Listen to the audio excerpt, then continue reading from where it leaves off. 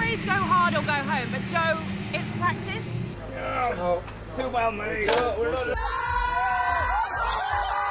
Onto the back end, Trailer in the wall! Trailer's in the wall, and there's contact, Dave. What's happening, guys, and welcome to your Access All Areas Pass, the Drift Masters European Championship.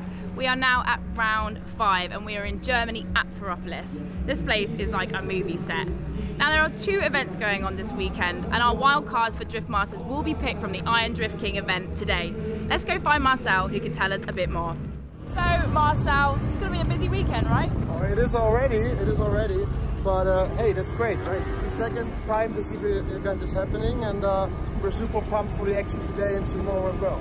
And our wild cards are going to be picked from the Iron Drift King, aren't they? That's correct. The position 1, 2 and 3 of our event tonight will be competing tomorrow against Europe's best in Drift Masters. Always the wild cards that come in and like change up the entire championship for us. Yeah, but you know, this is, I think, those are stories you cannot write, you know? Absolutely. Those unexpected situations, and fans go nuts for it, you know? Everyone wants to see people that no one knows winning. That's a cool thing. That's what keeps drifting like the best sport in the world for me. Absolutely. Drifting is everything can happen all the time, and I think that's why we love drifting. Absolutely. Well, that was Marcel, one of the organisers of the Iron Drift King, and that's a much better way to get round this place. It is absolutely massive. We're going to follow the stories of the 3 wild cards that make it into the Drift Masters event tomorrow. But for now, it's practice time.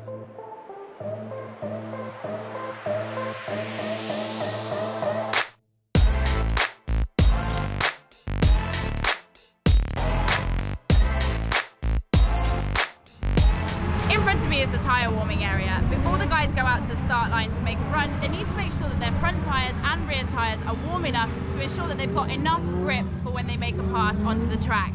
Now, if your front tyres aren't hot enough, you're going to get severe understeer, and if your rear tyres aren't hot enough, you're not going to have enough grip to propel the car forward around the track.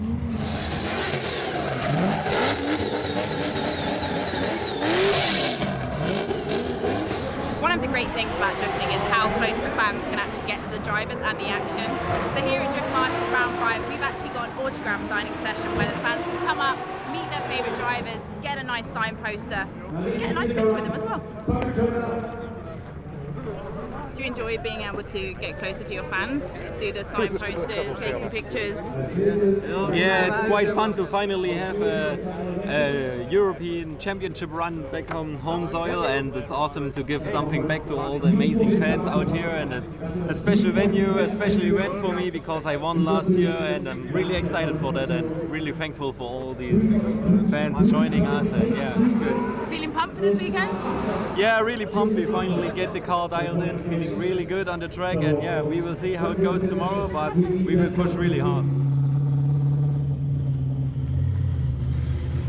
What makes this round unique is there's a big gap in between the Iron Drift King and the Drift Masters event on the Saturday, which means some of the drivers get some time to take a little 5 minutes to themselves and go for a swim. Oh, hey, she wants to go. Becky wants to go. Jump, jump now, go on. Jump, jump. Ready? Yeah. Push this up. Go on, Penny! Go on! Olympic dive! Don't be doing that.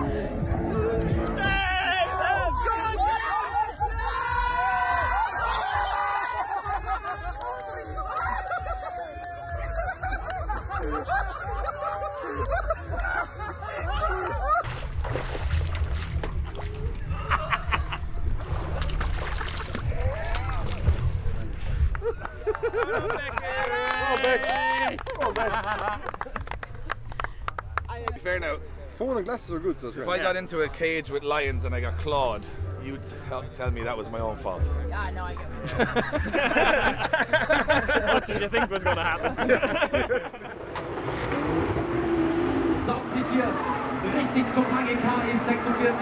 Change of outfit was most definitely required after ending up in the lake. It's now time for the Iron Drift King top 32 battles. And remember, our 3 wildcards are going to be picked from whoever wins these battles tonight. It ends at around 11 PM, so it's going to go on all evening. I'm going to make sure that I'm dried off and see who makes it in tomorrow's show.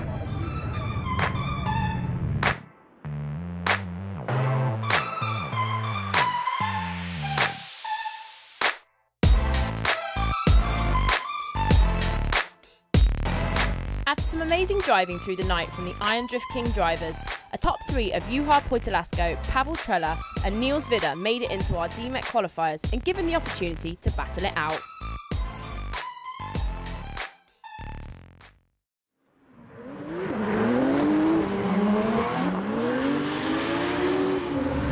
So it's game day here at Ferropolis, and last night we had the Iron Drift King decide who are 3 wildcards that we're going to take into the Drift Masters event today. Now, there was action all the way into the night, followed by a nice little beach party. So the guys that didn't make it through will definitely be having a lie-in this morning. But our 3 that made it in are in practice now to find out what it's like to go up against our Drift Masters drivers. Let's go catch up with Pavel to see what his thoughts are ahead of today. How are we feeling ahead of today, joining our Drift Masters drivers? A little bit tired because we had some problems with the clutch yesterday, so we go to sleep like 3 AM this morning. Okay. So not very long sleep, but we are ready for a fight, so just finger crossed. I saw you driving yesterday. You were really pushing some of the other guys around the track. You ready for some big battles today? Yes, yesterday from the second battle I had problems with my clutch, so it wasn't as fast and as good as it should be. So I hope today we will be much better. Well, we'll be following you and we'll catch up with you later. Thank you. Thanks a lot.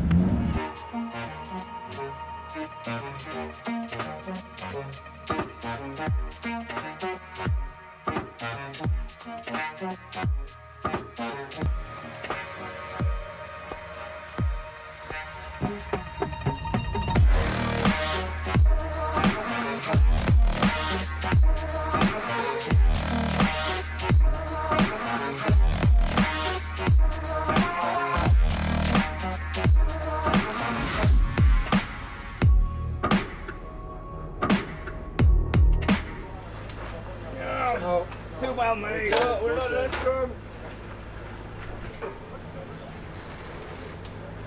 Needs to go more than you think, needs to go more than you think, needs to go more. Well, I've heard the phrase go hard or go home, but Joe, it's practice. Yeah, well. Actually, we made some changes to the car that worked really well. Okay. My first lap out was quite decent outside, and I knew I had to get a little bit closer to the first outside zone, which I did. What I did not know exactly was how many marbles there are out there. Okay, marbles, Like, is that what it was? Yeah, the rubber bits from all the tires shredded throughout the weekend. Okay. And that pretty much caught me off guard. Just speed you up, spin you into like Yeah, push you you into don't the have any traction on those. And I've not been out that far all weekend yet on the first outside, so I actually touched the wall with the wing. Yeah. And had a bit too much speed for the space left. So yeah, was quite a substantial hit. It didn't look as bad on video, but it was quite bad. You take a bit of a tap, you're alright though? Yeah, I'm alright. Okay. I'm gonna feel it tomorrow. Okay. Neck, I guess, but Well, I'm you alright get for some it. cold packs on there and that, you know? I'll be fine. I'll be fine. I just put some champagne on there. Yeah, well, that's what we're hoping for. That's what we're hoping for. But your team, come on, like, we were with crazy. you. Those guys are just insane. Like, I didn't even make it back to the paddock yet, and they had everything lined up. Like, all the spare parts. They were coming up with plans on where we can put the chains on to pull the car back into a sort of straight line. It's like a digger attached to the truck, just pulling it back out. Then stretch everything back in place. And fingers crossed that the suspension is not too much damage. We got some damage on the rear suspension. Yeah. We're now hoping that the front is not too bad, because we have most of the parts for rear suspension, not all of them for the front. So fingers crossed, but the guys are just crazy. Well, I just checked in with Robbie. He was having lunch saying, yeah, everything's done, he'll be fine, he'll be out. So good luck for your qualifying run, we'll be watching. Thank you. All right then.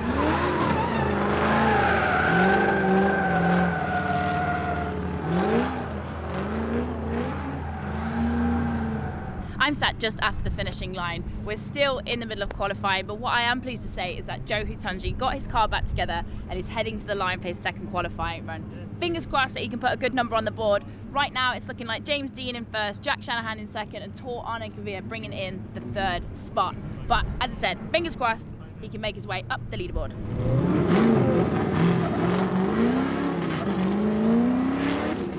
Next up, James Deane. Well, he can do no wrong here. He's the top qualifier so far. He's got a 94. Where do you go from there? And I think everyone needs to take 2 steps back for the first couple of rows here, because James Deane's going to try and improve on a 94. What can he do? I think the fact to look at this is James Deane has hardly any damage on the back end of that BMW. Wow, as he runs the back end along the wall, and Deane not messing around, absolute precision. Fires into 5, gets nice and personal as he just uses a little bit of left foot brake to set that car up for 6, and across the line goes James Deane, and he is a machine because that was so perfect. James Deane, what does he score? A 99. Wow. What do you even say? What do you even say? What do you say? That is the highest score we have ever seen at Drift Masters European Championship. Here's a qualifying lineup that I have definitely seen before. It seems like these two guys, considering they're neighbours, are constantly battling with each other. And it's happened for years now, isn't it? Definitely. We've got... It's kind of like one of those things that you can't really get sick of because you enjoy doing it, you know? Yeah. I prefer know if we could get to the final and actually battle properly. At least not we're this single run. 1-2 in qualifying, so if we're both lucky and get there, then it's a proper battle in the final. I feel like that would be amazing. That'd be a dream. I feel like if you guys got into battle, there would be no holds bars. Oh no, we're actually kind of lucky that we don't practice together that often, because when we do, it's usually like stupid. We're trading paint always, just having fun. But the good thing about it is, you know, you're pushing me, I'm pushing you. It's more, you know, we want to. More, like, it makes you learn and push harder. So it's all love out on the track. Just to recap, you guys, we've got James in first place with a 99 run. Bearing in mind you can get 100 points, you got 99. How Very did you happy manage with that? Just everything worked out. Like Jack will tell you, we take so many risks in every single lap, and we're all trying to get that almost perfect run. But for it to all fall into place in one lap is very hard to do, but sometimes it happens. Luck of the Irish, right? Yeah, something like that, I'd say. Skill of the Irish, I'd say. I'm just getting ready to start our top 32 evening show, and I've had a call over the radio to say, unfortunately, Becky Evans had a bit of a bump on the wall. Now this is every driver's nightmare because he's getting himself ready for competition, and he's just gone out there in practice and potentially put himself out of the race. So I'm just going to catch up with Dave Egan because he's been down here to have a chat with Dwayne and figure out what's actually going on. So this is the dangerous part of the weekend, is top 32 practice. So everyone's qualified. Well, they went out 2 teammates, they hit the wall, Kevin hit Dwayne. Dwayne went in the hardest I've ever seen anyone go in the wall so far. So there's like 60 Irish people trying to get the car back there. This is one of the things that I love about drifting. You see, we've got teams over here that are technically going to meet each other in a top 32 battle, but they're mucking in to make sure that their competitor gets to the line, because at the end of the day, it's all about putting it down on the track, not forfeiting in practice. It's wicked. I love it, man.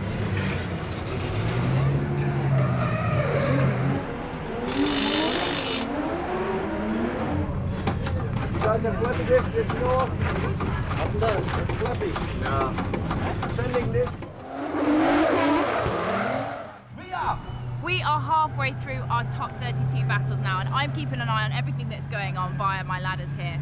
Now, our wild cards, Wojtaszek has gone through to meet James Deane in the next round, and we've still yet to see whether Pavel Trela will actually beat our championship leader right now with Dwayne McKeever. It's going to be a tight battle, but we'll see what happens. Here is an even bigger battle for the championship. Dwayne McKeever, they had to tie this car to 2 trucks to straighten the back end of it, and it's not even straight as he now tries to hold his lead of the championship against the man finishing 2nd place on the podium yesterday in the Iron Drift King, Pavel Trela. McKeever makes a dive onto the back of that little Opel GT as Trela fires it into the outside zone. McKeever shallows up to try and gain that proximity right now, but Trela is absolutely flying. McKeever through the smoke onto the back end. Trela in the wall. Trela's in the wall. And there's contact, Dave. No, it's only the top 32, Ian. How can I take much more? This has been the most emotional top 32 in the history of drifting. With a mistake from Pavel Trela, this marked an unfortunate end to his evening and his journey from the Iron Drift King. Dusk is starting to set here at Ferropolis, and my goodness, what a top 32 battle set that has been. We're heading into our top 16, so right now what you'll see is the top 16 parade coming round. I'm going to go over and speak to some of the drivers because this is where it's all starting to hot up. I'm now just getting a message in my ear that I need to bring the microphone back up, so I'm going to have to run. I'm just really excited for the battle now.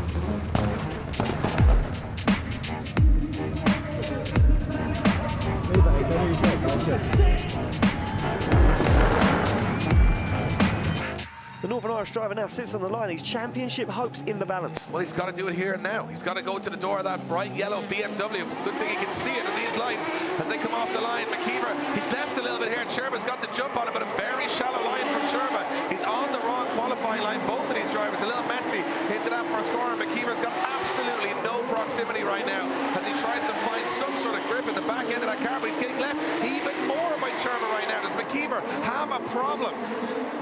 7, maybe 6, 7 car lengths between these two guys. It's very hard. Big mistake on entry, but I don't know if that's going to balance it out, Ian. Unfortunately, that wasn't Dwayne's battle. This is the thing here. Once it comes down to night, it changes the conditions. With all the smoke, it's very easy to get lost, and that's exactly what happened. Dwayne went into outer zone 2, got a little bit behind Sherba, and unfortunately just got lost in the smoke. It's a shame, but we fight on. And you know what? It's turbo power versus V8. It's Poland versus They're taking England. a look under the car as Bagsy got an oil leak. I guess the thumbs up. Now the fight's on as Bagsy reels in the rear quarter of Korpolinski's car. Nice transition from Bagsy, takes it to the door. This is the fight we expected from both of these guys as they take an aim at third and first, or second on the podium, or first. Who knows? It's going to go down to the final corner as Bagsy, straight from Korpolinski. Did the car shut down? Did it shut down? It looks like to me we're having a repeat of Riga. The English underdog has come through and prospered. Bagsy has made it all the way up the ladder into the final with James Deane. Just 2 on the line, the UK versus Ireland, and Deane to lead in Bagsy for the final runs of the night. Here we go. Deane leading in Bagsy, and Bagsy's right there with Deane on initiation, not letting the Irishman get away. And Bagsy's right on the corner. Bagsy up and close and personal with Deane to the first 2 outer zones, and he's got to make a snappy transition here. Late on the transition, Bagsy, but gets back on it. He's back on Deane's door. Deane playing with the front brake, trying to run that wall. And Bagsy now got to make one last dive into that corner. Big angle from Deane as they go in, and Bagsy stays right there with him across the line. Half the job done for James Deane, but Bagsy's still in the fight. We are going to go red to green, and here we go. Bagsy to lead in Deane as they come through the gears, and Deane's all over Bagsy through the first corner. Wow, contact almost between 2 cars as Deane starts to hunt down Bagsy through that. Bagsy tagging the wall, lifting the boot lid. Look at this, they're both throwing absolutely everything into this last run, and Deane makes one more last huge dive into that last corner. Bagsy now starts to put a bit of a gap, but look at Deane. He's all over Bagsy across the line. What a finale. It's James Deane. James Deane wins his first Drift Masters European Championship round of the year. Well, it's always highs and lows with drifting. You know, last round we watched you go out in the top 32, and now you are here, #1 on the podium. What's going through your mind right now? I'm just so happy. It's hard to put into words. Like, we've worked so hard with the new car, struggled last event, small technical failure, knocked out before we even started pretty much, and I was hungry this weekend, went out and qualified first this morning, and managed to bring it all the way to the finals, battling Bagsy, who was driving amazing as well this weekend. I gave it 110%, and it just went our way, so feels amazing. It's great to win in the new car in the first year, and man, I'm just so happy and proud of my team and everyone that supports me, and it's just a great way to go into the last event. Well, that was another Drift Masters weekend. Round 5 done. We've got 1 left. Mondello Park, round 6. I can't believe it's going to be all over nearly. But this means there is going to be a big fight on their hands because it's all so close at the top end. I'm really excited. I can't wait. I'm going to go celebrate with the guys, and I'll catch you guys again soon.